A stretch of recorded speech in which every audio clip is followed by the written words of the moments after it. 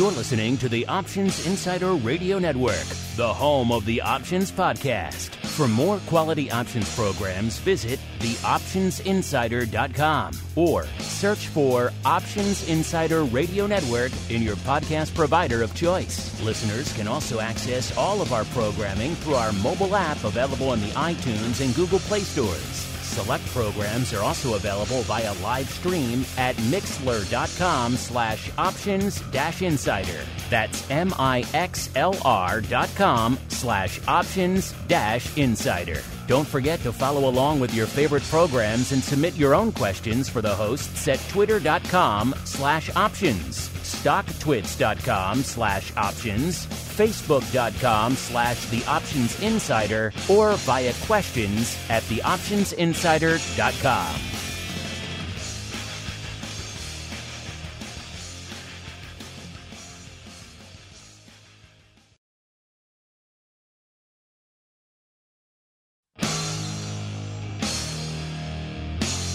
And now, it's time for the show that breaks down the options market from unusual activity alerts to market analysis, strategy overviews, listener questions, and much more.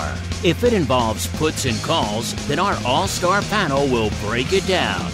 It's time to hit the Option Block with your host, Mark Longo from the Options Insider Media Group, and co-hosts, Uncle Mike TOSAW from St. Charles Wealth Management, along with Mark the Greasy Meatball Sebastian and Andrew the Rock Lobster Giovinazzi from OptionPit.com. And now, get ready to hit the Option Block.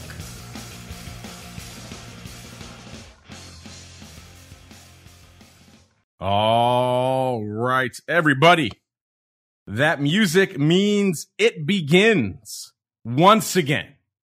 Yes, our broadcast week has commenced here on the Options Insider Radio Network. Welcome back to another week of goodness, fun, education, analysis, information, all of the above, interviews, a wide array of products at your disposal, equity options, futures options. We'll get crypto a little bit later, smattering of other fun shows. We have the advisor's option coming at you this week here on the network, coming at you Wednesday, I do believe. So stay tuned for that. Everyone in the live stream will be able to get access to that instantly out there. So a lot of fun, of course. If you want to join the live party, two ways to do it: the plus or the pro. Easy for me to say, the plus or the pro.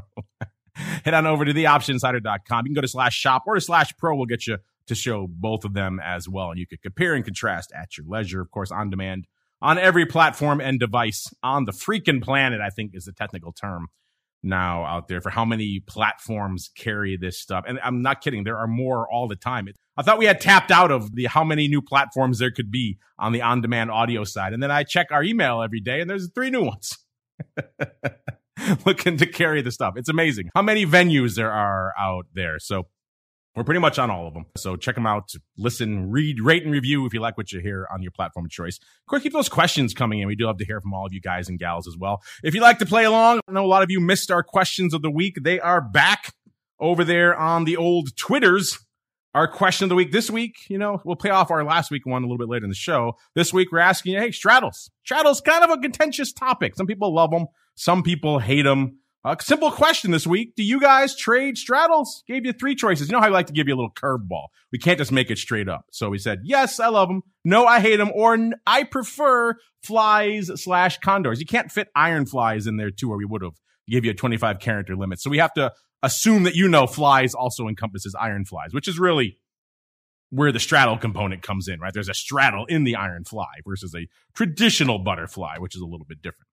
So there you go. That's live. Just went live right before showtime. Get on over there to add options to make your voice heard. And we can't kick off this movable feast known as the Options Insider Radio Network without doing our newest favorite segment. Dare I say it's maybe Uncle Mike's favorite time of the week, because it is time to name that 80s wrestler. Can you guess that wrestler via his entrance music? Here we go.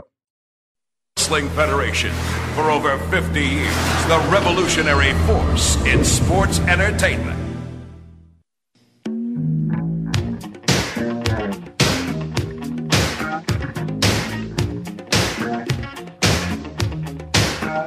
Well, I started this dance in my neighborhood. Now everybody's doing it because it feels so good. All you need is a partner that know how to move, and the rest is real easy. Just dig the groove. And when you get yourself started, it's hard to stop. You just go for your partners, you know what? And then you GRABTAGFCAKES. Ah, grab them cakes. Oh, what's all you do? Grab them cakes. And listen, I don't care what it takes. Grab them cakes. Oh, I feel it when you do it to me. Grab them cakes. Oh, yeah. This is Dog talking to you, mama. Live and it's sure enough living color. Well, you move to the left. All right. Rare song that actually is performed, I do believe, by the wrestler himself. I knew later on, I think in his career, this guy also, I do believe, came out to Queen. Another one, Bites the Dust. But this was, we kind of like to go for the WWF early era, and this was definitely the song that he rocked back then. This was another one of these guys, you know, it's not a Hogan, it's not a Macho or an Andre or a Warrior, those kind of guys, but he's maybe one tier below him. And for a certain period there in the 80s, he was a pretty popular one. I'm pretty sure he was one of the ones featured in the Hogan's Rockin' Wrestling, and all the kids knew about this guy as well. So he was definitely a name you'll recall, even if his song perhaps doesn't immediately leap to the top of your mind. We are joined, of course, now by the uncleest of Mikes, Mr. Uncle Mike TOSAW, reigning defending champ out here, even though he's had a little bit of a dry spell of late, missing out on Greg the Hammer and a bunch of others. Let's see if he can redeem himself this week. Mr. Uncle Mike TOSAW from St. Charles Wealth Management. First off, A, welcome back to the program, and B, can you name that tune? Dare I say it, sir? Can you grab them cakes? I'll do what I can. Great to be here as always. I will go with the Junkyard Dog. Well done, sir. Climbing back out of that hole. Yeah, he's kind of iconic. Even if you don't really remember his song, you can hear that, and it kind of evokes the Junkyard Dog, doesn't it? You know that's not Roddy Piper when you hear that, right? For sure. I actually thought that Another One Bites the Dust was his only entrance music. So at first I'm like, no, that couldn't be the Junkyard Dog because he comes out to Another One Bites the Dust. But I was trying to think of any, because he sounded like he was African American. And so I was trying to think of any other African American wrestlers of that time. And it wasn't Slick because he was a manager. And I was thinking, okay, I was thinking Coco Beware. But then when you said he later came out to Another One Bites the Dust, then I'm thinking, okay, that's got to be the Junkyard Dog. My secondary clue gave it to you there. Yeah, it's always hard with these guys because some of them had multiple. Like, you're right, I kind of more recall JYD with the kind of the Queen tune, but this, we want to go back to the heyday. And in the heyday, in fact, we went out and looked at some tape of him coming in back in the early days against King Kong Bundy, and he came out to that song. So we had to go with that one. Now let's go out. I do believe we are joined, fashionably late as always, by the greasiest of meatballs, Mr. Mark Sebastian from OptionPit.com, by way of Carmen Lion Capital. A, Mr. Meatball, welcome back to the program. B, did you hear that song? And C, do you have any enduring memories of JYD, sir? Love JYD. Big fan. And yes, I heard the song and I knew who it was. Big fan of the Junkyard Dog. Now, do you think of him with that song or do you think of him with the Queen song? I think of him with the Queen song. But I wasn't, when I heard the voice, you knew it was him, right? And it was definitely the Junkyard Dog. Yeah, I really liked him. He was one of my favorite characters on Hulk Hogan's Rockin' Wrestling. Yeah, he was on that one. Yeah, he was one of the good guys. He was definitely one of the bigger personalities of that crew. And I just always thought he gave the best interviews. Just really, really, really good with Mean Gene Okerlund. And so, yeah, big fan of JYD. All big fans of JYD. May he RIP as we keep on rolling right on into the trading block. It's time to break down the latest topics, trades, and trends in the world of options. It's time for the trading block. All right, everybody. Welcome to the trading block, the portion of the show we break down what the heck is trading. Yes, the network is more than 80s wrestlers, only slightly more, but a little more than 80s wrestlers. And yeah, a lot lighting it up, a lot going on this week in terms of dollars changing hands or potentially changing hands. Trillions of dollars being decided on this week down there in DC. Debt ceiling, of course. They're also voting on all those infrastructure and spending bills. So literally trillions of dollars will probably be decided this week. So the markets are kind of in flux going into all that fun. Coming into today's session now, we're seeing S&P off about 0.25%, a little more than that. The Dow up about 0.33%, and the NASDAQ off about 0.2%. So kind of a bit of a mixed bag. It depends where you hang your head, what kind of day you're having out there in the market. And VIX was hanging around at 1850. It has ticked up to about 18.75 as we gassed on about good old JYD. That puts it up not quite a half a point, about 0.4 from where it was on Thursday. Show VVIX right around a 108. That's actually down 2 from our show on Thursday. VXX coming into showtime is at about a 25, puts it down about 0.75 point. And UVXY was a little bit shy of the 21 handle. Man, threatening a 20. A 20.75 down about 1 point from this time last Thursday. And vol Q, the at-the-money vol, the NASDAQ, obviously ticking up a little bit, given that we have a bit of a strong sell-off off there, up about 2/3 of a point, right around 18.15 to kick off the show. And since he did get it right, we'll go out to Uncle Mike first. Mr. Uncle Mike, first off, if you have any enduring memories of JYD, have at it. And then B, more importantly, what is lighting up your tape out there today, sir? Oh, definite fan of the Junkyard Dog. I remember there was a match, I think it may have been WrestleMania 3, to where him and Harley Race had a feud going. And Harley Race was kind of at the end of his career. And then the Junkyard Dog was taking him on. So I remember that. And I just remember how excited, it's funny, I remember how excited I would get and the crowd would get whenever Another One Bites the Dust would play. So I do not remember that theme music from today, but definitely remember Another One Bites the Dust, how I think he had Thump written on the butt of his tights. Yeah, he had Thump, he had the chain. Apparently he actually sold that record. That was a record that they produced with him on it, and they actually sold it. Huh. Very interesting. Yeah, I was definitely a fan of him. I remember in the Rock and Wrestling cartoons, he actually lived in an actual junkyard. So definite fan of the Junkyard Dog. So anyway, with the market today, it feels like people are spreading out their risk among different spots, in that it feels like this is kind of a reallocation day in a lot of ways, in that bonds are down and stocks are down, although not a lot. I'm referring to the 10-year note, the S&P 500. But not a ton. And so with that, as I say many times, often one of them corrects. You never know which one it's going to be, but that's oftentimes what does eventually happen. Maybe not today, but in the next day or so, it usually does. And so we have the S&P down, we have the Qs down, but we have the Dow up a little bit.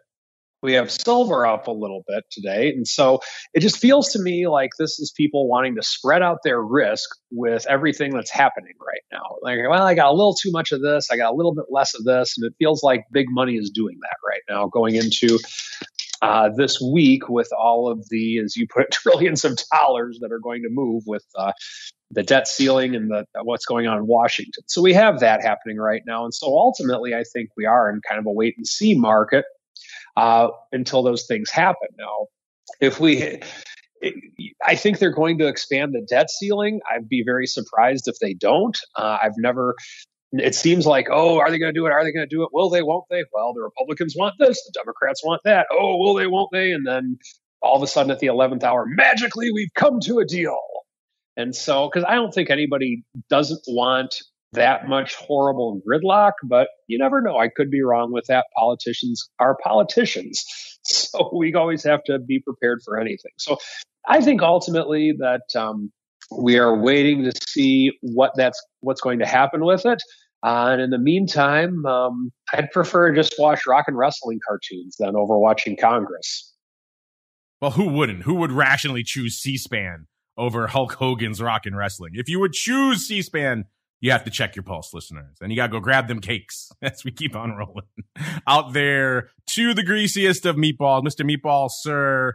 A weird week. A lot on the docket this week from a policy and agenda perspective. It remains to be seen how that will impact the market. So far, it's a lot of mixed baggage out there. What's lighting up your tape today, sir?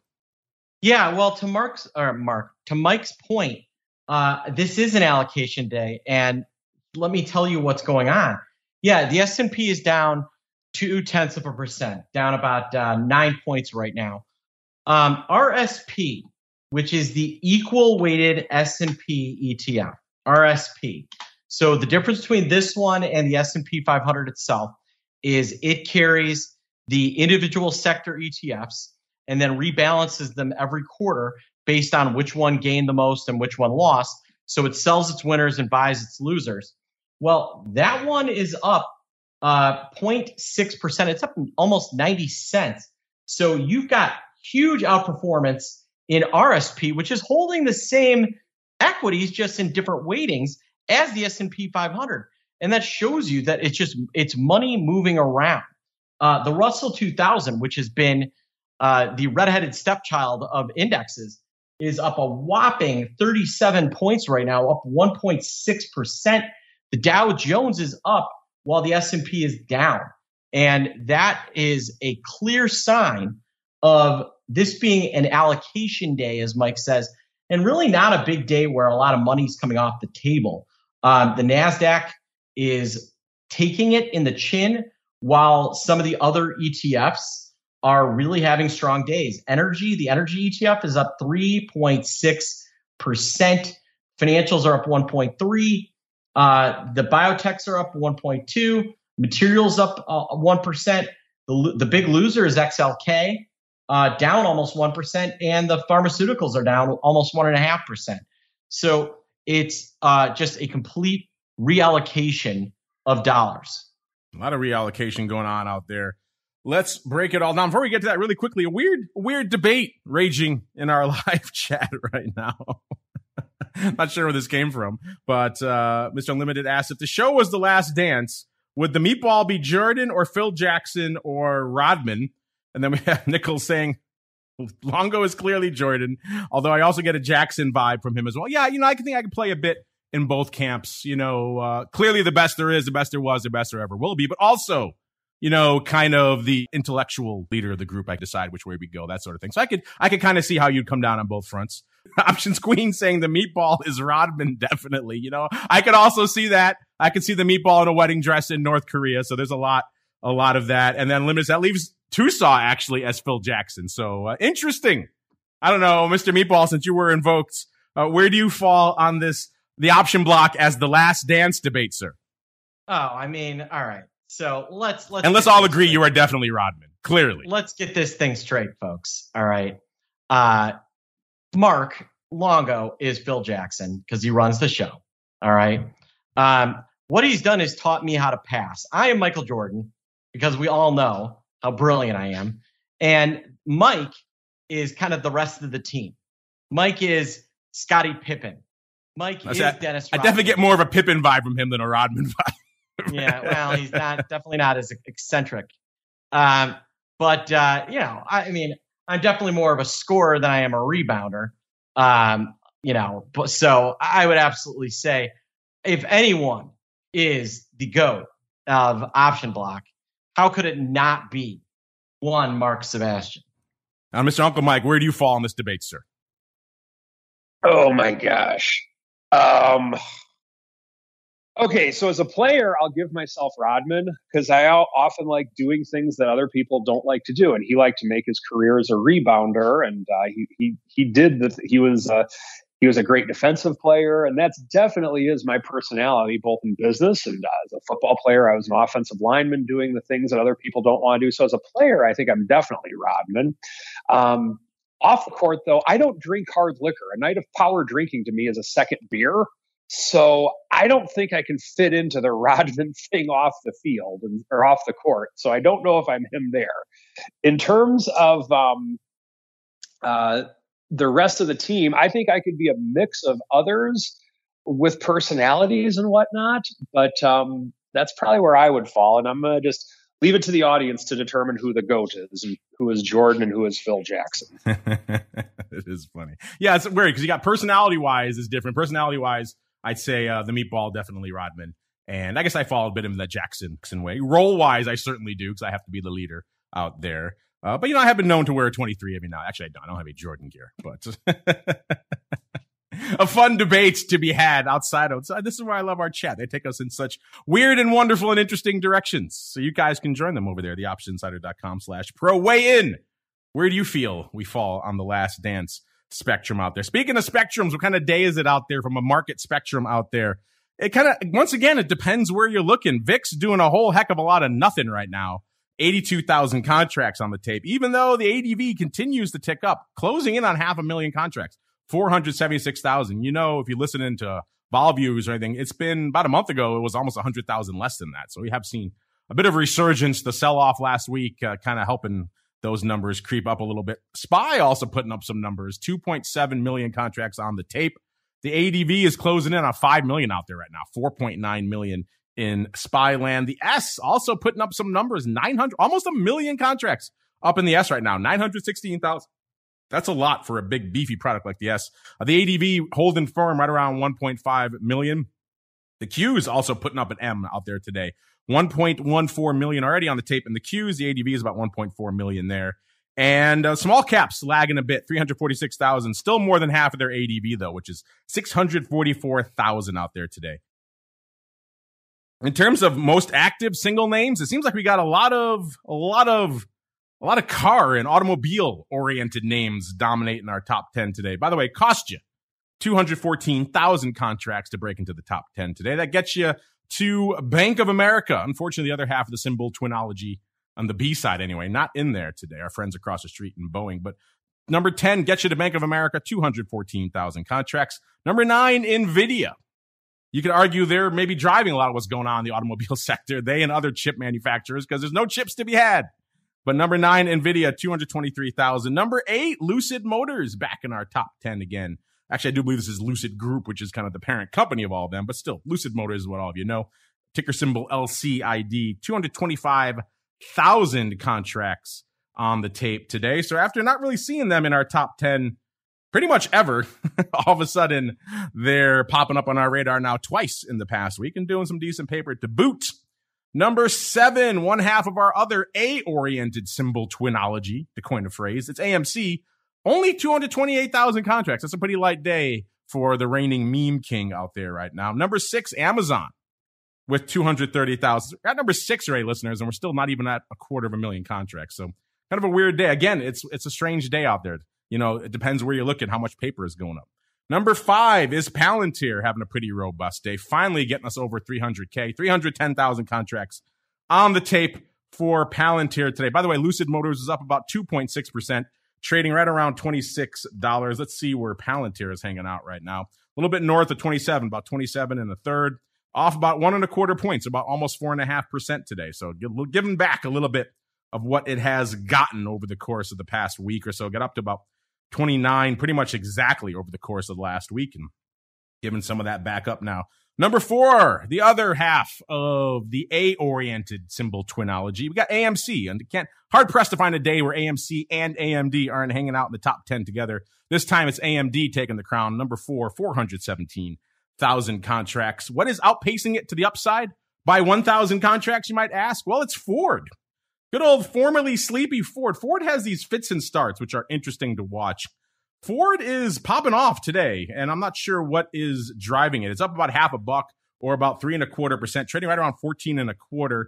The only news I can see is that they're recalling Mustang Mach-E's for windshield issues. I'm not sure why that would drive the stock. Maybe there's a hidden upgrade around there somewhere.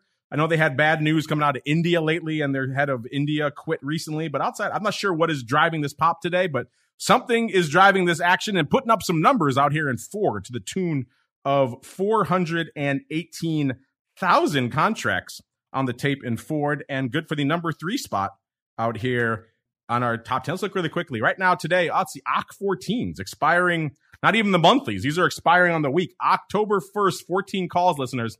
Already almost 100,000 of these have traded. 93,684 to be precise of the OC14s on the tape out there, followed by 55,000 of the 14 halves expiring on the 8th, and 38,000 of the 14 halves expiring this week. So maybe taking off a vertical and just rolling it out to next week. I'm not sure. I'll have to go digging a little further to see what the hell is actually going up out here. But that's what the most active contracts are out here today, listeners. So someone putting up some numbers in Ford. Number 2, yes, I said number 2, it's Apple. 599,000 contracts. And number 1 this week, yet again, Tesla. On the rampage, up nearly $20 or about 2.5%, trading a little bit shy of the 800 handle, right around 794 right now. good for the number 1 spot and 1.25 million contracts. That's Apple territory that is hanging out in right now. So Tesla lately hitting another gear. Looks like Tesla doing a nice little smoochy love dance there with China. I'm not sure that must be what's driving this. But either way, also talking up their delivery numbers as Musk is wont to do. Maybe that 1-2 combo enough to drive this. Either way, we're seeing a lot of action out there. Not as much action this week on the earnings front. We still have some names popping off, though. We have Micron after the bell on Tuesday. We have, what else? CarMax on Thursday. And our former, the name we used to mock, Bed Bath & Beyond, good old BBBY. Not that long ago on the network, we had a death poll. What was going to die first, this or GameStop?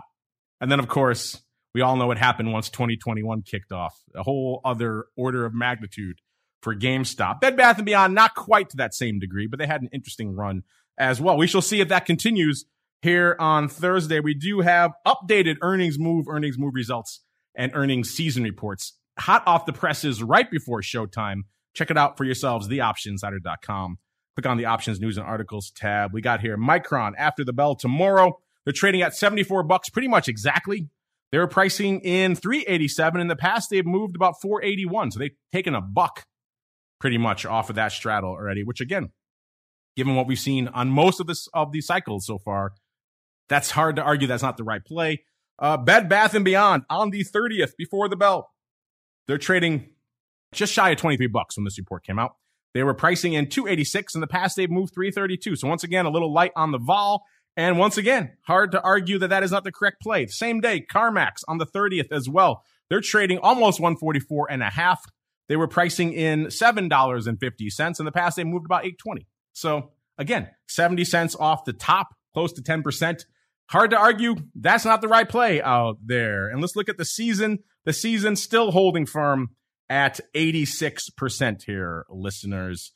Haven't seen much of a change on the updated earnings season front. As we keep on rolling, it is that time, listeners. Time to grab them cakes and unleash the Eye of Sauron. It is time for the Odd Block.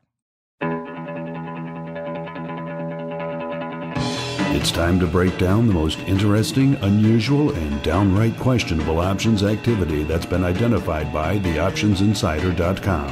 It's time for the Odd Block.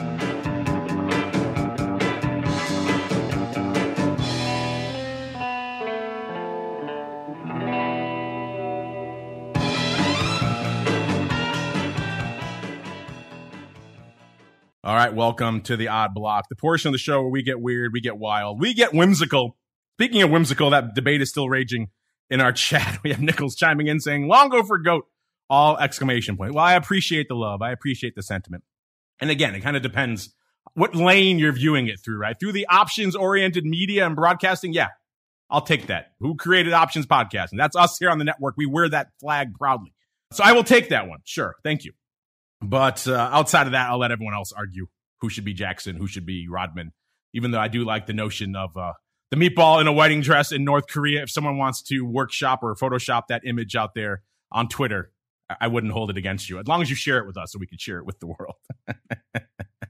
All right, let's get on out to Odd Block land. Let's see what our Eye of Sauron has found for us today, listeners. We're going to kick things off with a little bit today, actually, because it's such a weird mixed day. Not a ton really blowing our doors off here from an excitement perspective. So we're also going to look back because our catalog of weird trades to keep an eye on is just overflowing. But we're going to kick things off today going out to Dynatrace, ticker symbol DT. This is not a name we feature regularly here on the old Odd Block. This is this global tech company that provides software intelligence and artificial intelligence and automation. So they automation to monitor and optimize app performance. So there you go. All sorts of sexy buzzwords involved in their trading right now. Right around 72 1/3 up. Oh, a good year here. But before we get to that, off today, off almost 2.25%, right around 160 or so. So taking a little bit on the chin today after having a nice pop, getting up to about almost $74 just this past week. In fact, looks like that was the high, 74.34. Just this past week is when they hit it. A year ago was trading about 40.82, so it's had a nice run.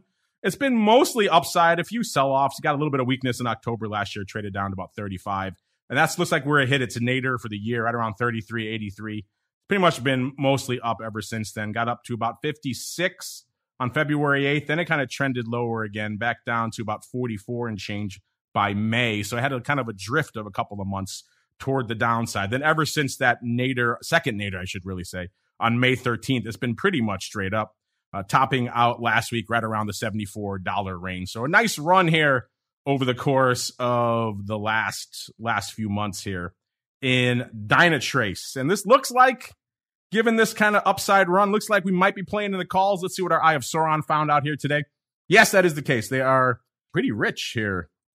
5,001 to be precise of the Nove 75s, going up for a whopping 364. That's a meaty option. It might even be beefy. Could potentially even be called meefy. I don't know. We'll have to debate that in a little bit. This is through the offer, by the way, listeners. They were offered at 340.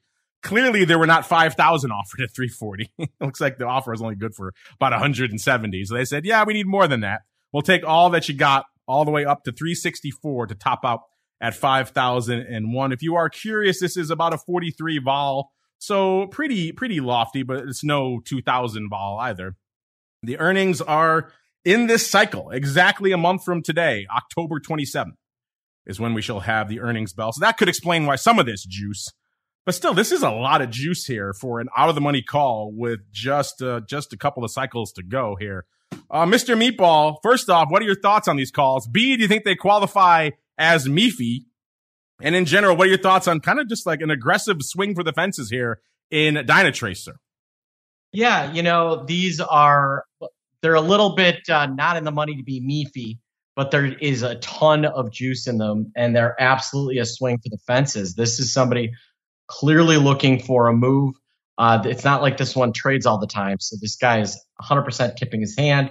I'd be looking for this thing to potentially get ahead of steam. So you're buying what this guy is buying. You think this thing's going to pop? I mean, did a bunch of stock go up with it? If not, then it's clear. It's just a straight up call buy. And I mean, what I would say is I would probably sit back and see if this guy's right, and then wait for him to do it again and jump on board. Yeah, it didn't go up tide. That doesn't mean anything, obviously. They could have still done stock against it, but you have to dig a little bit to find it. And that is not something we've had the chance to do yet. So if you want to go look at the blocks of stock, listeners, to ferry it out for yourself, we are more than welcome to do such digging. But in the early blush, this is a pretty aggressive and pretty beefy. Yeah, not quite meefy. It's on the cusp. It's on the border. It's getting there. It's got meat overtones to it. All right. Let's keep on rolling, man. We've talked about a lot of crazy trades. We could probably do hours of just who made money, who lost money, which trades were good, which trades were crap.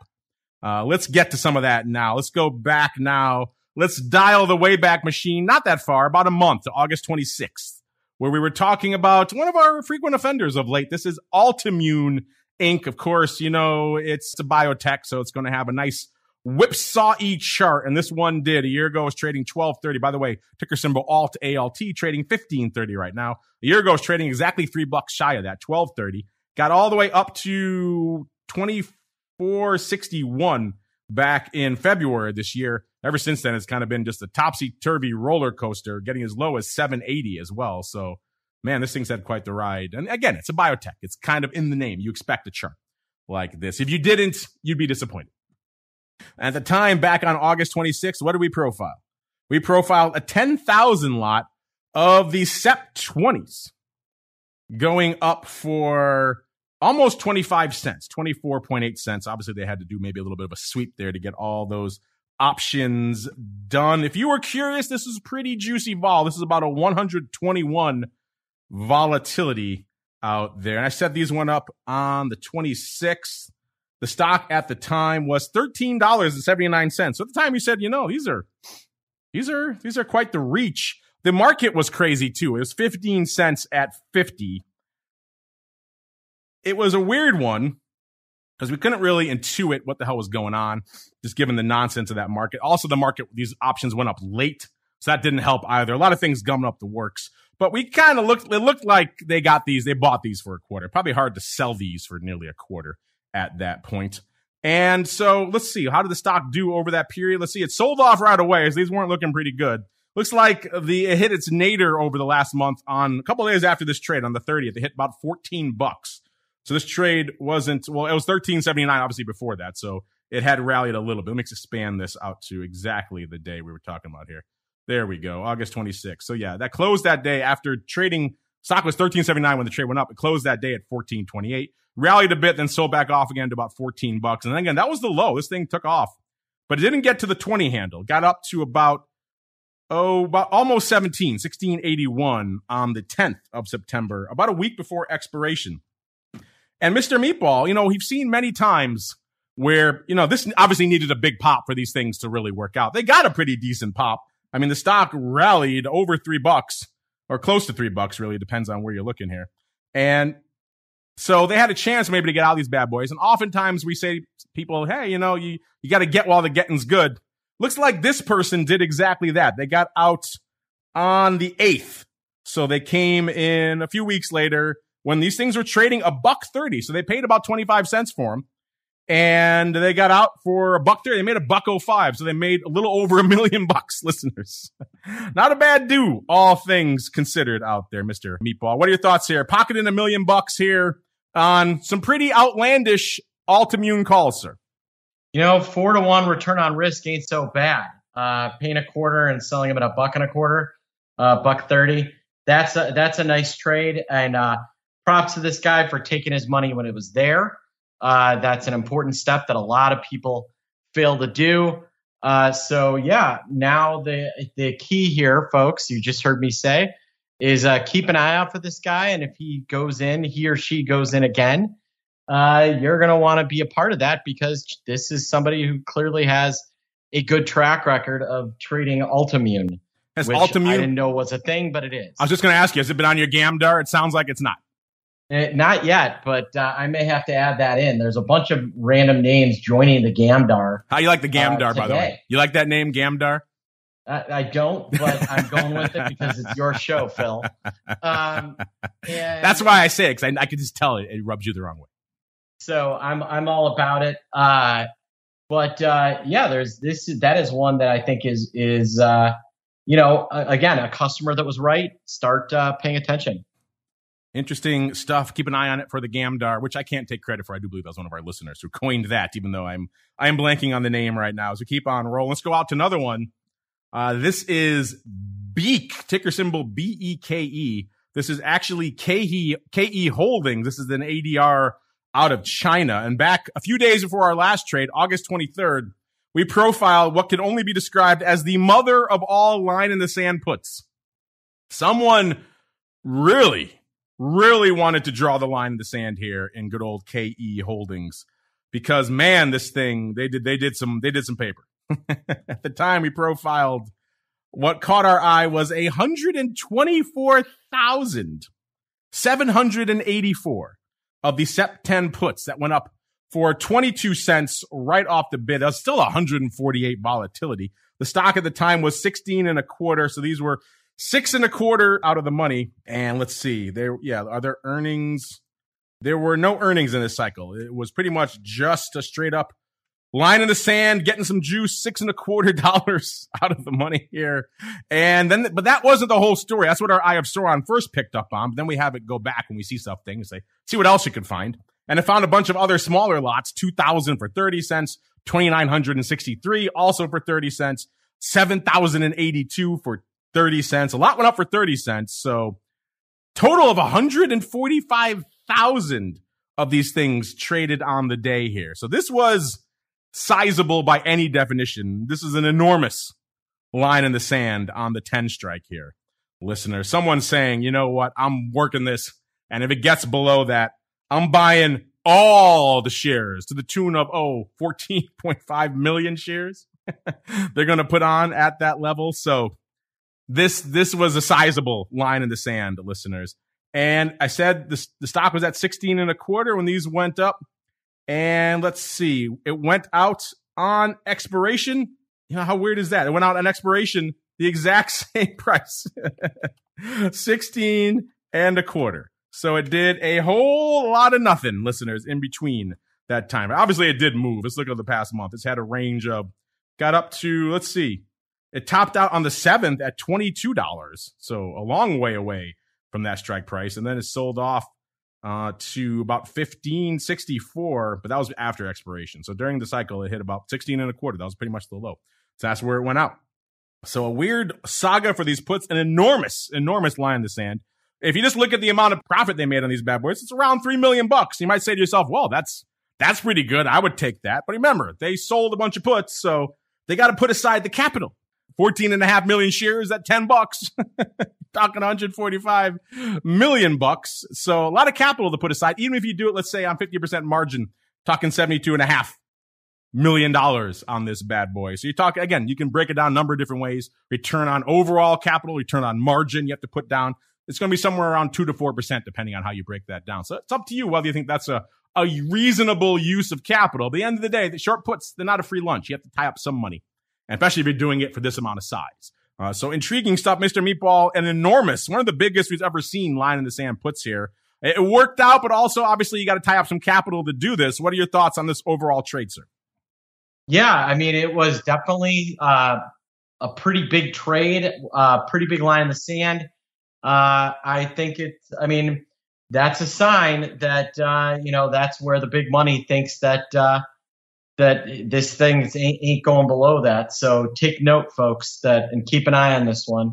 This is another one that you want to follow along with if the customer's right. Yeah, clearly they were fading the Chinese sell-off. They said this far, but no farther. They're not going to push this one to zero, unlike maybe some of the other names that they've been cranking down on. And so far, at least for the lifespan of these options, that bad boy worked out. As we keep on rolling, you know what else usually works out, listeners? It's the strategy block. So let's get to it. It's time to dispense options, wit, wisdom, and education. It's time for the strategy block. All right, listeners, it's Monday. It's time to unleash Uncle Mike for him to pontificate at length on the psychological similarities between JYD and Dennis Rodman. Have at it. No, of course, I'm joking. He's going to talk today about all things covered call. And, sell a covered call. People always panic. People panic regardless of what happens in covered calls. They panic if the stock rallies to their strike and then goes through it. They say, oh, my God, I blew through my strike. They also panic if it goes the other way. The stock sells off. So, Mr. Uncle Mike, in such a scenario, when the stock is selling off and I've sold a covered call and now I'm panicking, what should I do, sir? Well, like we always say when we leave the office to go to lunch, if any of my clients call, tell them there's plenty of reason to panic and hang up quickly. So I had a futures broker that I worked with over 10 years ago. One time he told me, if you're a broker, you're a commission-based broker, the best thing that you can do if you want to stay in business is covered calls. I said, oh, well, why is that? He said, because no matter what happens, you're always right as a broker. If the stock goes higher, well, hey, we're making money, Mr. Client. If the stock stays the same, oh, you're making money because of time decay. If the stock goes down, oh, well, thank God you sold those covered calls. We were smart for doing that. At least we're not losing that much. We at least get something out of it. And so with that, I think that just goes to show that the covered call can actually be one of the most mentally taxing trades in existence, quite honestly. The fact that you can twist it and think about it in pretty much any way with which you want to either make it good or to make it bad. Now, what I want to go through today is what do you do? Not just how do you mentally react to something, because that's a topic for another strategy block, but what do you do when the stock just goes down on you and you have this covered call? Well, first off, if you're a broker, I guess you call your clients and say, thank God I was smart enough to sell those calls. The first thing you need to do is just have a plan before you even get into the trade. At what point are you wrong on the stock? And so at RCM, where we have our triple income strategy, oftentimes we'll do call spreads, but we do covered calls at times as well. Today, I just want to address what we'll do with covered calls. We don't get out of the stock until there's something fundamentally wrong with it in that strategy. Now, there's other strategies that we have that will get out based on technicals, based on events, things like that. But until there's something fundamentally wrong with the stock, we stay in it. And so with that can be kind of challenging in that, let's say that the stock's going down because of a bear market, because of COVID or whatever, and you basically have a Band-Aid on a severed jugular. And what I mean by that is if the stock goes down $8 and you got $1 in premium for your covered call that you sold, that really doesn't make you feel that much better, kind of like a Band-Aid on a severed jugular would do to you. So what we try and do is, number one, no matter what, as soon as we can make 80% of the profit of the premium that we collect on the covered call, we're out. So if we sold a call for $1 and it's at 20 cents, we get out no matter what when the stock starts going down. Now, where that can get kind of tricky is if volatility is going higher, the price of the call really doesn't move that much and the stock is going down, which that happens at times. But we still just put in our limit order. At some point in time, Vega takes over and does its job. Theta takes over Vega, and eventually it will get to that level at some point. So we usually just set a standing limit order at 20 cents if it was a $1 covered call that we sold.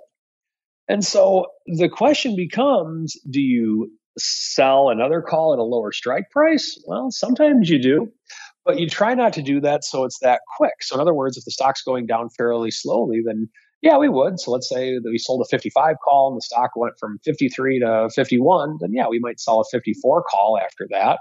And we might get the same premium. We might get a little bit more. Who knows? It just all depends on the timing of it. But if it's going down slowly, we can sell calls on the way down if it's going down slow enough for us to do that. Now, the next question is, well, what if it hemorrhages and just goes down really quickly and there's no fundamental problem with the stock and you still want to own the stock?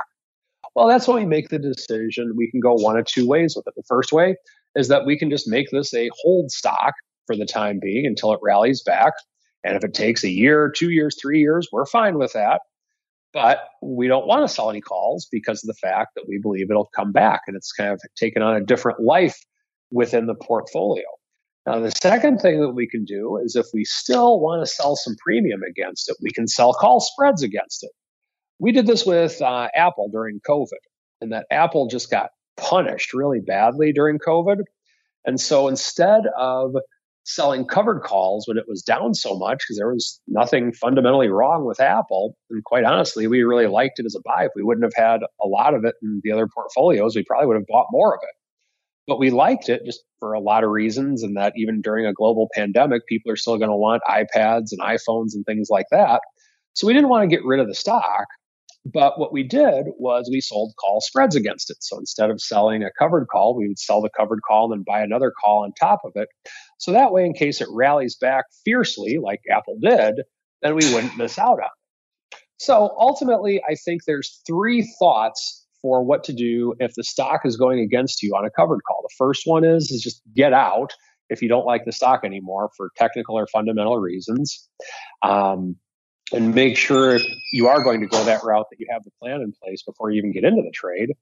The other thing with which you could do is you could sell more calls on the way down.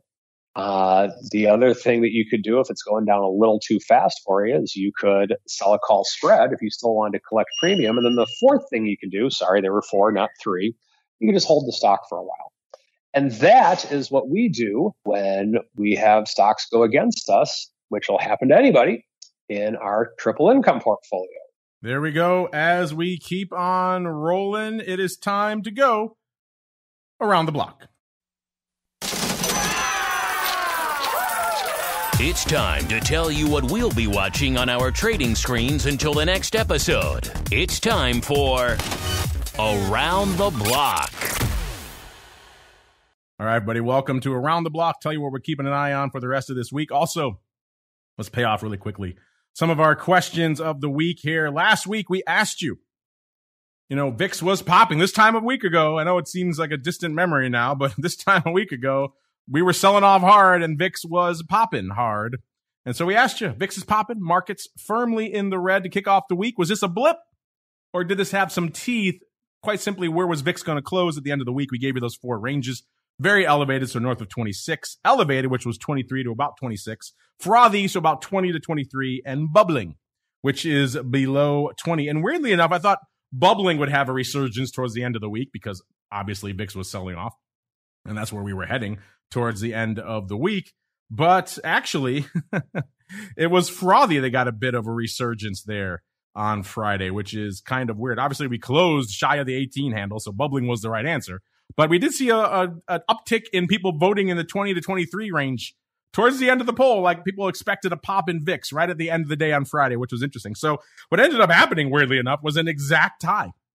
We hardly ever see this. An exact tie, 30% each for bubbling, so below 20, which turned out to be the right answer. And then Frothy at the 20 to 23 range, both at exactly 30%, which is strange, not 30.01, anything like that. And then we had 24.3% for very elevated. Obviously, some of those were the early blush voting when we were hanging out in that range. And only no love the entire week for 23 to 26. Like, everyone thought it was going to stay really high or just kind of get annihilated down below 23. There was no love for the 23 to 26 range the whole week. That only ended up at about 15.7%. So you are an interesting bunch, a savvy bunch. Let's see what you have on the brain this week. This week, we're asking, like I said, at the top of the show, straddles, bit of a mixed bag. They have a bit of a mixed reputation out there. Some folks love them, other folks not so much. What do you guys think? Do you guys love straddles or hate them? Quite simply, do you trade them? And so we gave you two choices with our patented curveball that we like to throw in there as well to make things interesting. We asked you, hey, do you guys love straddles? You like to trade them? No, you don't love them. Or you prefer some other spreads with wings that could incorporate a straddle, like an iron fly, or some straddle-like functionality like a condor or a butterfly out there. And so far, right now, it's actually a tie. In the early voting, it's only been live less than an hour. We have 40% each for yes, I love straddles, and also 40% for I prefer flies/condors. Only 20% says no, I hate them. So interesting. Interesting voting afoot out there. Let's go back out now around the horn. Let's go out to the greasiest of meatballs. Dare I say it, the most Rodman-like, at least personality-wise. Again, I want that GIF, listeners, of him in the Rodman wedding dress in North Korea. If you can make that happen, you will make my day. Mr. Meatball, A, what are your thoughts on our straddle poll? Do you love them? Do you hate them? Or do you prefer flies or condors or iron flies? And then B, what are you keeping an eye on for the rest of this week? You know, straddles can work if you trade them right. I'm not anti-straddle. Obviously, a lot of times I'm doing flies around things because they're just a lot more margin efficient. But no, I'm not anti-straddle. I'm not anti anything. I don't love iron condors. Outside of iron condors, I'm not anti anything. How'd you ever fall in with Jared then, Mr. Iron Condor, back in the day? Because I like him. You know, he just because he's wrong doesn't mean he's not like. What do you keep an eye on for the rest of the week, sir? You know, I want to see whether this rebalance continues. I want to see what happens with the NASDAQ over the next couple of days. And I want to see if the VIX is going to make a run at 16, especially if we get some sort of deal, because that will be in the cards. Indeed. Mr. Uncle Mike, same question for you. What are your overall thoughts on straddles? Love them, hate them, or you prefer perhaps flies or condors? And then B, what are you keeping an eye on for the rest of the week, sir? Sorry about that. Mute button issues. I can't even tell you the last time I did a straddle. I'm in a butterfly right now, but it's a bullish butterfly. So I'm not against them. I mean, I'm not against real estate investing either. Just not something that I do. So I guess it's just something that's just a different game for me. In terms of what I'm keeping an eye on the rest of this week, just wanting to see if it's a deal or no deal type of week. So we'll call it a Howie Mandel type of week, I guess. So we'll see what happens. But ultimately, I think that we will get a deal. But we'll see. I could be wrong. All right, listeners, that music means we have to leave that there for the first episode of the option block this week. But as you know, this just is the tip of the meaty options iceberg that we have in store for you throughout the rest of the week. Crypto Rundown coming up in about exactly an hour. We'll be joined by the folks from Kraken there, so we're going to have to rejigger the live a little bit for our live guests coming up in about an hour. So we're going to stop the live stream and come back for a Crypto Rundown in about an hour. So if you're listening live in the secret club, go get a beverage, have a break, hit the old pate, and then we'll be back in exactly an hour to talk about all that. Of course, tomorrow, great pro Q&A coming up with the chief strategist over there at IB. So get your questions in now for that Wednesday. Of course, your double dose of edumacation. Also got the rare appearance of the advisors option. We'll get to talk to the Oracle of New Hampshire, see what's cooking over there. Got a great guest for that one as well. And then, of course, we're back on Thursday for episode 2 of the old option block. But before we do that, let's go back around the horn. Mr. Uncle Mike, we'll start with you. If folks want to contact you, maybe follow you on Twitter to debate JYD's theme songs or anything else, where should they go? What should they do, sir? Well, by all means, follow me on Twitter at Mike TOSAW, TOSAW. I will have another unique post this week. I'll have a market update, but not going to tell you where it's going to be. So it's going to be a lot of fun. So follow me on Twitter, because if you don't follow me, you ain't going to see it. And if you're interested in working with a financial advisor who delves in the option product from time to time, and by delve, I mean stare at it constantly every day, if it's appropriate for the client, of course, feel free to reach out to me, stcharleswealth.com. And Mr. Meatball, sir, same question for you. If folks are intrigued, they want to reach out to you to discuss and maybe create some gifts of you as Dennis Rodman in a wedding dress, where should they go? What should they do?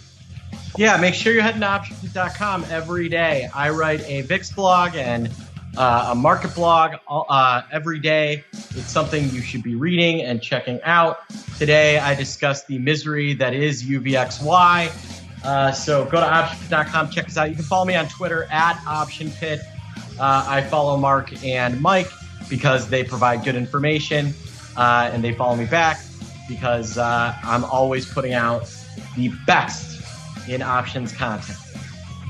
Speaking of the best, Mr. Meatball, look, ask and you shall receive. I got an early Christmas gift for you because I know you wanted this. I just was informed by our producer. We'll be joined on Friday by your Mr. Carson there from Aegea Capital Management on Volatility Views. Are you excited? Are you a little bit giddy, sir? Jem is a great guy, and that'll be a lot of fun to do. He's a smart trader, knows his stuff. Should be a lot of fun. We'll have lots of VIX to talk about. All right, so stay tuned for that on Friday, Volatility Views. Meanwhile, we'll be back later today for a crypto rundown and all the rest of the great content, and then back again on Thursday, another episode of The Option Block. We'll see you then. You're listening to the Options Insider Radio Network, the home of the Options Podcast. For more quality options programs, visit theoptionsinsider.com or search for Options Insider Radio Network in your podcast provider of choice. Listeners can also access all of our programming through our mobile app available in the iTunes and Google Play stores. Select programs are also available via live stream at mixlr.com/options-insider. That's mixlr.com/options-insider. Don't forget to follow along with your favorite programs and submit your own questions for the hosts at twitter.com/options, stocktwits.com/options, facebook.com/theoptionsinsider, or via questions at theoptionsinsider.com.